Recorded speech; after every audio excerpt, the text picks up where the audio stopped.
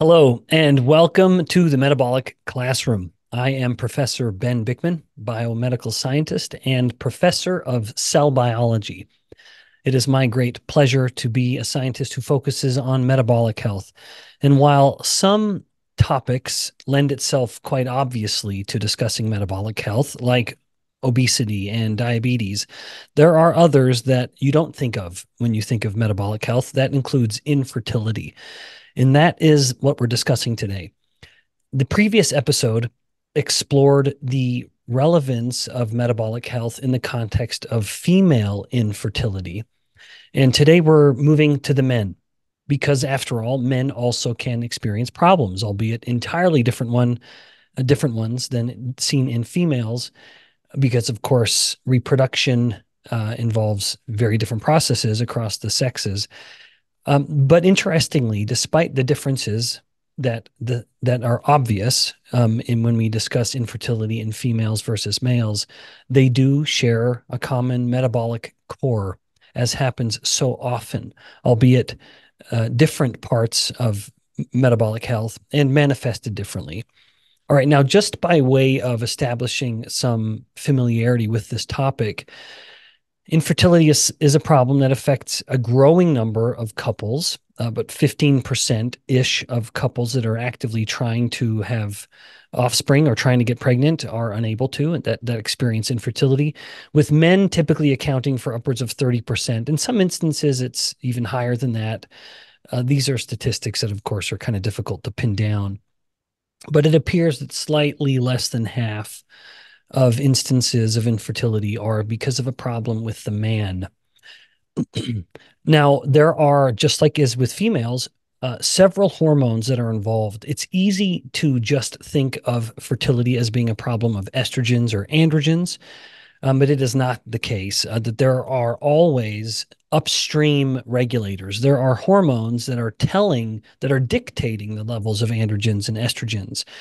And that was a topic that we discussed pretty well as a primer in the previous episode because of the intricate balance, the ebb and the flow, and in fact, the fairly substantial flow or the increase, to be more precise, in some hormones that are coming directly from the brain, in the case of the female ovulatory cycle.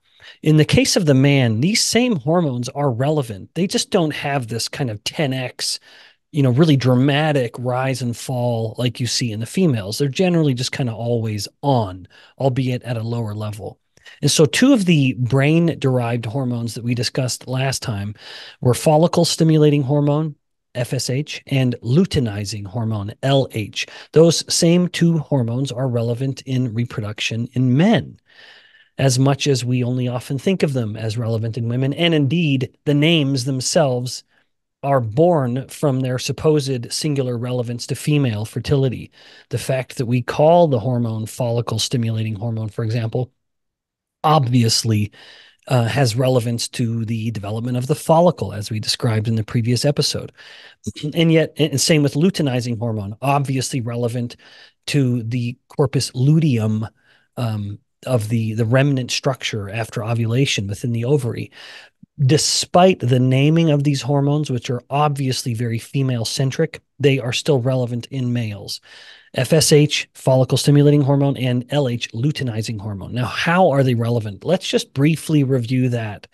Just like I did before with female infertility, I want you to have an appreciation of the relevance of endocrine signaling or hormones in normal male reproductive function, because with that background, it helps me as the teacher then go on to explore how things go wrong. Or to say that all another way, before you can really appreciate what is going wrong, you need to appreciate what goes right or when it's supposed to work right.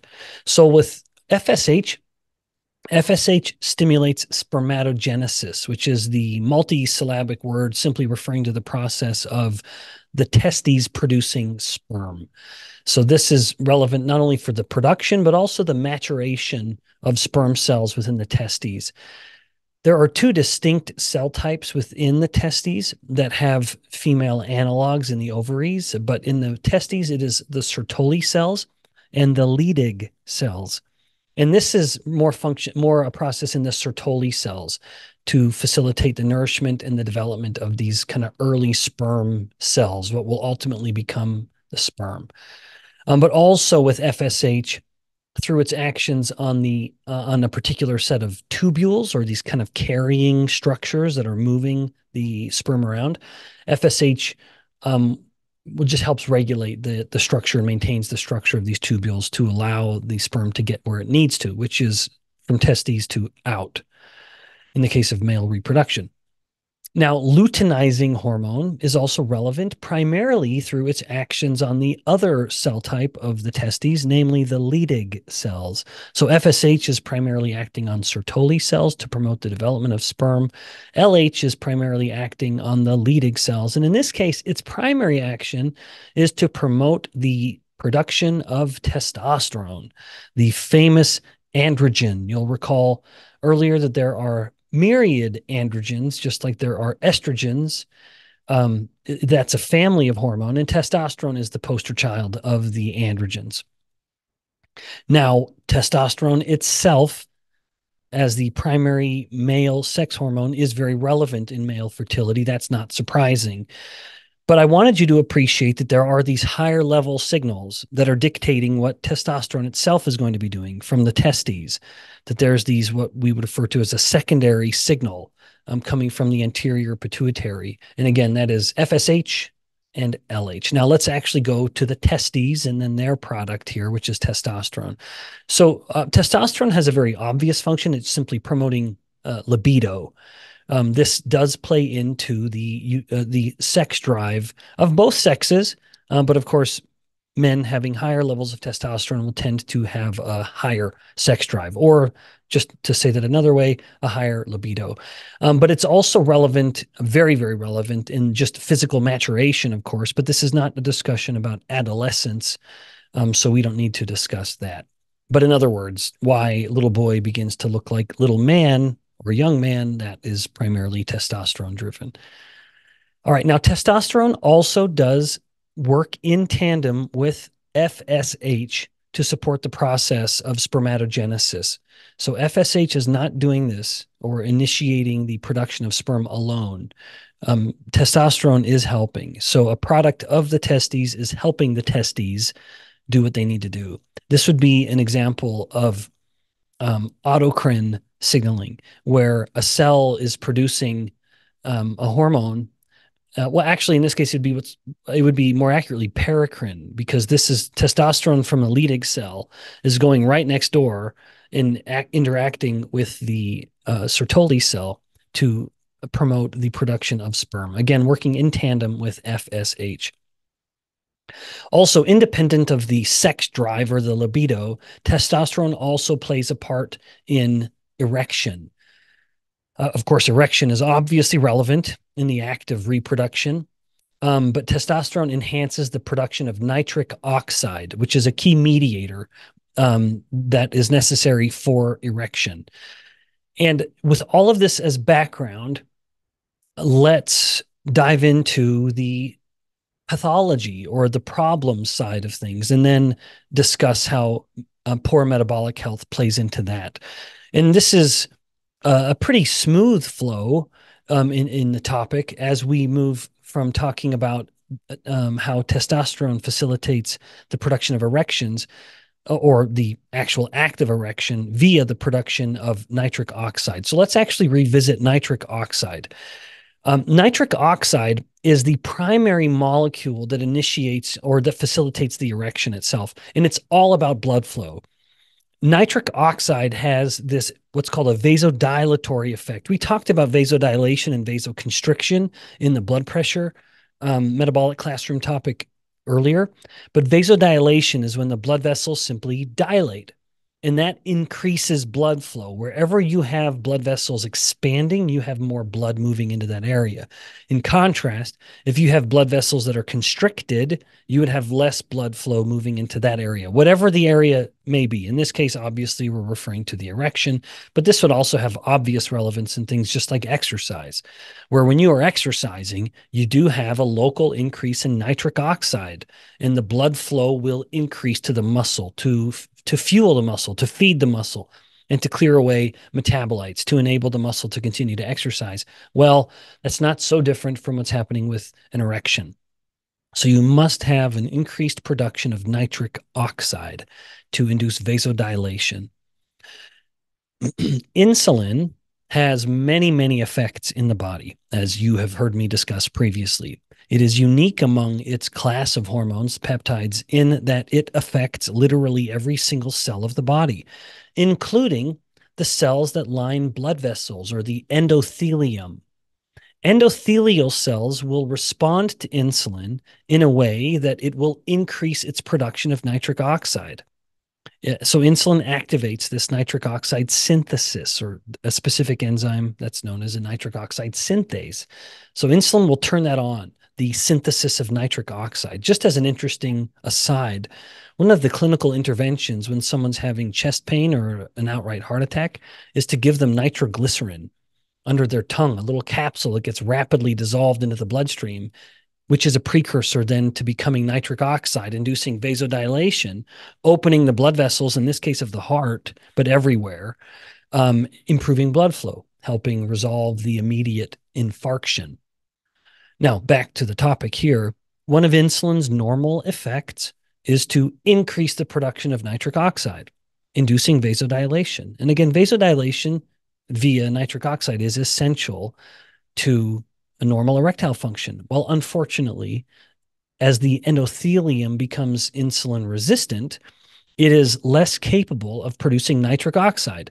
So when insulin comes knocking at the endothelium, insulin normally the endothelium would respond by increasing nitric oxide production. That would be its response to insulin. But of course, that becomes compromised as the endothelium becomes insulin resistant. So in insulin resistant states, the endothelial production of nitric oxide is diminished, leading to compromised blood flow. Not only does it have a systemic effect on increasing blood pressure, but of course, it results in the failure of normal erectile function, leading to erectile dysfunction. So that's the general topic that I wanted to discuss now.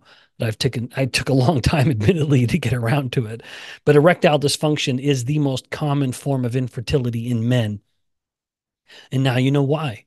It is very, very commonly a result of compromised insulin signaling, leading to reduced nitric oxide production, leading to failure of vasodilation, thus failure of erectile function, which, of course, then is giving rise to erectile dysfunction itself.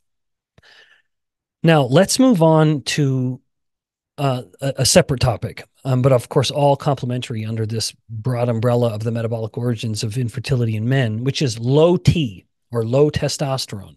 This is something that has become fantastically common, at least in advertisements and in clinical focus. There are entire clinics that exist simply to enhance a man's testosterone levels.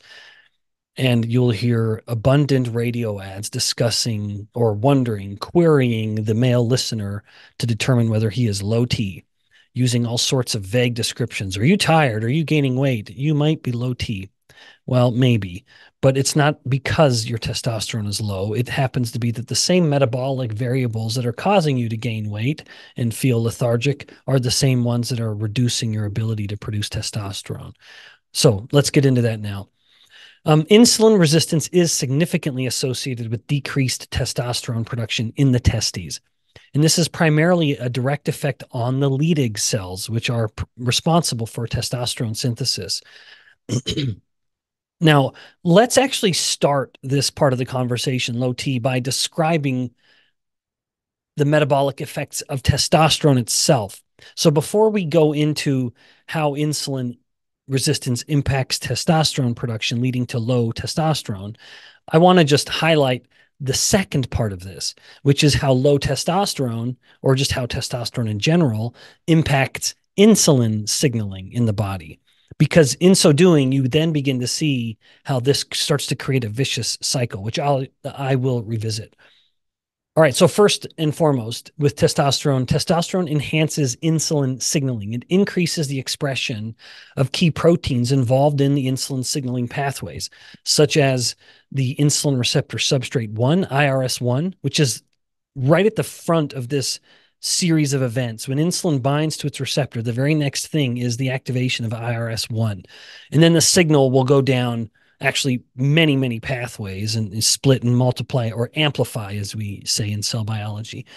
But it also affects the expression of the glucose transporter that is in muscle and fat cells, GLUT4. And GLUT4 is critical for insulin's action in tissues like muscle and adipose to pull in the glucose and regulate blood glucose levels. Also, testosterone generally has a lipolytic effect. Testosterone treatment has been shown to decrease fat levels, particularly in the visceral space. That's the we've talked about before, of course, but that is where you're storing fat deeper within your abdominal cavity, so woven through your intestines and your kidneys, etc. Of course, by reducing overall body fat and shrinking fat cells, we have a direct increase or improvement in insulin sensitivity, and the risk of things like type 2 diabetes goes down dramatically. But also, you've heard me discuss previously how inflammation is a primary driver of insulin resistance. Testosterone can lower levels of inflammatory markers like C-reactive protein. These inflammatory markers are not only linked to reduced insulin sensitivity, they actually are causing the reduction in insulin sensitivity. Thus, by modulating inflammation, testosterone can enhance the body's response to insulin. In other words, improving insulin sensitivity. So again, as I mentioned a moment ago, that paradigm that I just finished describing is talking about how testosterone is affecting insulin signaling or insulin sensitivity and insulin resistance. Now let's kind of go back to the perspective you were expecting, namely how insulin resistance is affecting testosterone, now that we appreciate how important testosterone is in metabolic function. So first and foremost, there is a decreased Leydig cell testosterone secretion. So the actual amount of testosterone coming out of the testes is down. So production is down. Studies have shown that increasing insulin resistance correlates, that's a limitation, with a decline in Leydig cell testosterone secretion. And this appears to be independent of anything LH is trying to do, LH, luteinizing hormone coming from the anterior pituitary. So this suggests that there is a direct effect of insulin resistance at the level of the testes, where the insulin resistance is somehow compromising the Leydig cell's ability to produce testosterone in response to whatever the stimulating signal would be, LH most commonly. Also, it is the overall what's called steroidogenic pathway. Now, what is that? That's a big word, steroidogenic. You can hear within that the word steroid and genic or genesis. So this is referring to the simple production of the steroid hormones or the overall activation of that steroid pathway. Very, very briefly, all sex hormones come from cholesterol. Cholesterol is converted into what was referred to as the steroid nucleus. And this then becomes the literal backbone that all of the so-called steroid hormones are built on.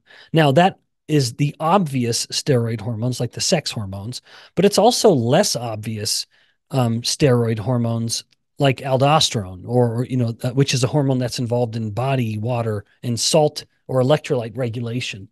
So it's not just sex hormone we're talking about when we discuss the steroidogenic pathway, but insulin resistance can lead to a dysregulation of various pathways, signaling pathways within the Leydig cells that are essential for testosterone production, essentially compromising the entire process there within the testes. All right, now, as I mentioned, then, as we look at how insulin resistance can affect testosterone production, we now can appreciate this vicious cycle where insulin resistance is resulting in reduced testosterone production, and reduced testosterone production is in turn resulting in increased insulin resistance, which in turn is compromising testosterone production, and we continue to feed forward, or we have this vicious cycle that just keeps feeding on itself. Now, up until this point, I've discussed the reduced, with regards to testosterone, we discussed reduced testosterone production. But to add insult to injury, the problems, the hits don't stop there. It's not only with insulin resistance a case of reduced testosterone production, but also there is an increased testosterone conversion. Or, in other words, to be more precise, there is aromatization. Aromatization is the term that refers to converting testosterone into estrogens. So this is a normal process that happens in men. Men have estrogen levels, most especially estradiol, the poster child of the estrogens. What testosterone is to the androgens, estradiol is to the estrogens. So that's a normal process that happens in men and women. Men generally have relatively low levels of aromatization. So the testes aren't as interested in converting a lot of the testosterone into estrogens. It relatively wants to keep much more testosterone or androgens than estrogens. So there's very little activity of the aromatase enzyme, which is the name of the enzyme that's actually converting the testosterone into estrogens. Unfortunately, as a quirk of physiology, fat cells have the ability to express aromatase, particularly as they get bigger, and particularly abdominal fat, which men generally have more of within the, as a comparison across the two sexes. So men generally have more abdominal fat. Abdominal fat generally expresses more levels of aromatase compared to fat cells stored anywhere else. So let me just make sure you really get that. As men store ever more fat, particularly in their abdominal area, the fat begins to act more and more like ovaries. Ovaries are quite aggressive in their aromatization of testosterone, converting it from testosterone into estrogens, thereby reducing testosterone and increasing estrogens. But again, as a quirk of physiology, men begin to start to mimic that overall endocrine or hormone profile, not because his testes are turning into ovaries, but because his fat cells are kind of acting like the ovaries are. So there's this higher amount of aromatase, which is leading to this higher degree of aromatization, converting testosterone into estrogens, resulting in reduced testosterone in the man, which of course is going to facilitate weight gain. It's going to facilitate just insulin resistance, compromising erectile function, compromising sperm production, um, compromising libido. All of this as a result of how he's storing fat and having too much fat. But then, speaking of how he's storing fat, he can actually start to literally store fat in a more female or a prototypical female pattern. As his estrogen levels are starting to get higher, you'll recall from previous discussions, sex hormones largely dictate where we store fat, not how much fat we store. That's primarily insulin's effect, but the sex hormones will dictate where we store fat. And as his fat is increasing the amount of estrogens relative to testosterone, he can start to store fat in prototypical female areas, including on the chest and on the hips and butt area. So making him start to, albeit more subtle than a woman, but have him start storing fat in a bit more of a female pattern. This is usually most obvious in having what's looking like he's, growing breast tissue. He's not growing breast tissue. He doesn't have like functioning mammary glands. He just has a lot of fat there. All right. I've painted a sober picture, but as I like to do, I want to end this with a happy ending, as much as the story has seemed like a bit of a sobering, scary one. The solution, it's at its simplest in the man who struggles with infertility. Now, of course, there can be myriad causes of infertility. And I never mean to imply, in this case or any, that the only cause of the problem is a metabolic problem. Maybe I should have led with that there are instances of infertility in men where it has nothing to do with metabolic health. So please understand that. But having said that, as a metabolic scientist, I'm only focusing on the metabolic aspect. I believe I'm justified in doing that, not only because of my expertise, and so I want to talk about the topic that I'm an expert on, but also simply because of statistics, where I would strongly submit most instances of infertility in men, the reason infertility is climbing in men and women is not because of some mutation within the species that is resulting in this sterility or mounting infertility. It is at its core a metabolic problem. I feel very strongly about that, and I'm sure you don't need any convincing if you've joined me here. All right, now, at its simplest then, assuming that the infertility in the man is a result of poor metabolic health, what can be done? The most powerful strategy is one that will lower insulin and shrink fat cells. Anything that will do that is going to help. I really want to make that clear. Anything that is going to reduce or shrink fat cells, especially, is going to improve insulin sensitivity and in this case result in lower aromatase action, and ultimately his testosterone will climb, sperm production will improve, and generally infertility will be resolved or at least vastly improved. So let's just highlight very briefly some strategies. Some of these are redundant, of course. There's no surprise in what I'm going to say here, but I'm just presenting them now in the context of infertility in men. No surprise that diet impacts hormones and thus it impacts sperm quality. Now, this is where there's a little bit of a conflict, but for me, it's a bit of an amusing one, and I think you'll agree. I wanted to emphasize that any strategy that shrinks fat cells will improve fertility in men by improving insulin sensitivity and metabolic health. That could include, heaven forbid, a plant-based, low-fat, kind of vegetarian-based diet.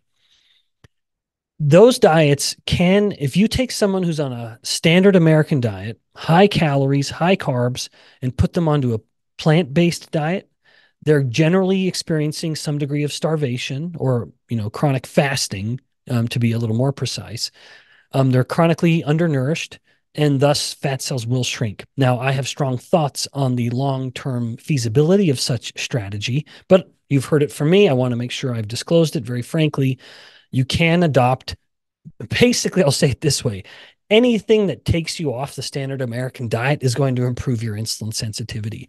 And I want that statement to have some impact on you because that can help you reconcile how someone could eat nothing but potatoes, which is pure starch, basically, and improve their insulin sensitivity. Well, they're also just eating a lot less than they were before. And frankly, depending on how you prepared the potato, there might not be the substantial glucose and insulin spike that you expect. But anyway, anything that takes you off the standard American diet, either cutting calories and cutting carbs, which is what they always do, is going to shrink fat cells. Now, in the context of male fertility, it's actually not that clear. Despite what I said a moment ago, anything you do to lower insulin and shrink fat cells is going to improve it, unless it's a low-fat or vegetarian diet, because there the results get a little mixed. There are studies like Vukovic in 2009 or Ataman, Attaman, in 2012. There are studies to show that if you take a man and put him on a low-fat or plant-based diet, two things are going to happen. His testosterone will go down and his sperm quality will go down. That's why I sometimes joke, and I do mean it to be a joke, that veganism is a self-correcting problem because its adherents generally won't be able to reproduce. And so the ideology will stop with that generation. Now, I know that's a bit of a bold statement. I do actually mean to offer it tongue in cheek. But I hope it still has some impact on you as you think about this. So a man can be losing weight, but as he leaves animal-based nutrition behind, he is leaving his chances of fertility behind as well. So it's not quite as clear cut as I implied at the outset of this bit of the conversation. Now, let's talk about just low carb. It's difficult to really find well-controlled studies that look at, say, low carb, which calorie for calorie is going to elicit superior improvements in insulin sensitivity as compared to a low-fat, high-carb diet. But there was a study published, Wilson et al. In 2017, that looked at resistance-trained athletes. So these are guys who lifted weights that followed either a ketogenic diet or a traditional Western or standard American diet, but they're being more accurate than me. We should call it a Western diet. It found that lean body mass increased in both So all the people who say you can't gain lean body mass with a ketogenic diet, that is not true. This study directly refutes that. They gained the same amount as those eating the standard diet, but the ketogenic diet group showed a significant increase in total testosterone levels compared to the Western diet group, suggesting that if a primary outcome is just purely based on testosterone levels, this study suggests that reducing carbs has a more powerful effect. But just to put a fine point on that part of the conversation, if you improve insulin sensitivity, you are improving metabolic health. One of the things I don't like about this aggressive promoting of low T, if you will, as a thing, is that it is a thing.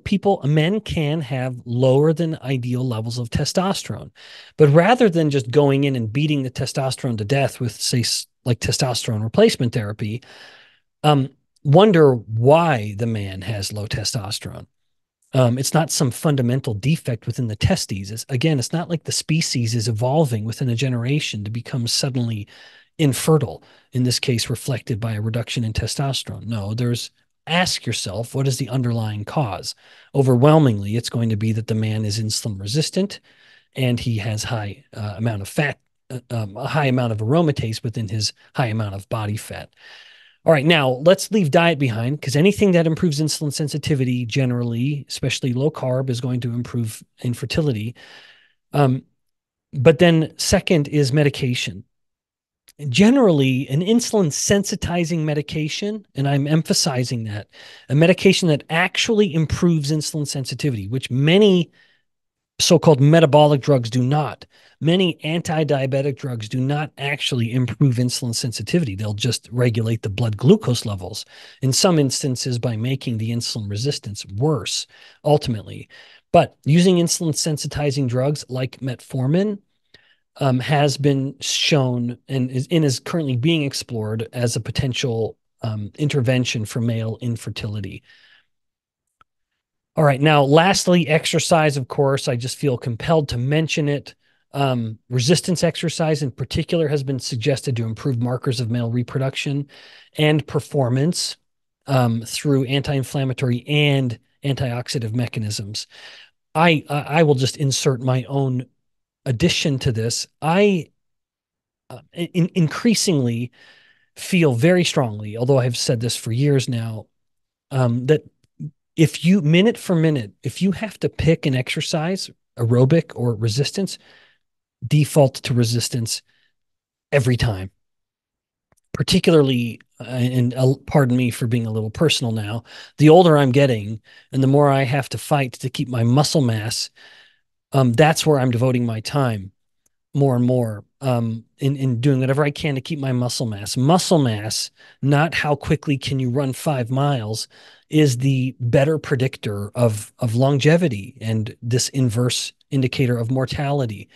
So it's less important to me as I age that I can run 5 miles very quickly than it is how well I can move my body. And that's generally going to be influenced more by muscle mass rather than cardiorespiratory fitness.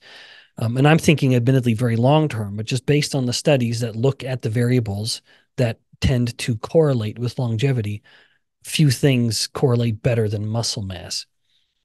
So focus on that. All right.